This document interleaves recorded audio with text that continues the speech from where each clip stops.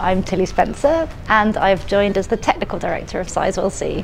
I lead a team of mostly engineers and we're responsible for ensuring that the design that we will build at Sizewell C is safe and compliant with the requirements that we need to meet in the UK. So there are no mysteries in the world. My dad was a physics teacher and he was actually my physics teacher. I think it meant that there were aspects of science and physics and a general interest in how things work in my life in general. I think that there's an element where in order to design and build and operate large-scale nuclear reactors, you are having to bring together decades and decades of research, development, technical and engineering prowess. And then you're also bringing together people with skills across a whole different range of disciplines, whether that's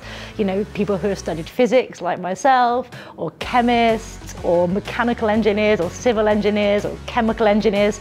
All of that capability needs to come together in order to really make sure that we design and build in a way that's going to ultimately work and produce low carbon electricity. One of the key benefits that Sizewell C has is to come as a sister project, a second of a kind to Hinkley Point C, and therefore being able to take benefit from all of the successes but also all of the learnings that Hinkley has had so far and will continue to experience over the coming years, and for us to be able to really replicate what's been done at Hinkley at Sizewell C, which can only make this project more successful. I am a huge advocate of a greater gender balance in our industry. For me personally, it's an absolute pleasure to be part of an executive team where there is a genuine gender balance, and let that be the standard that we set for everyone else across the industry.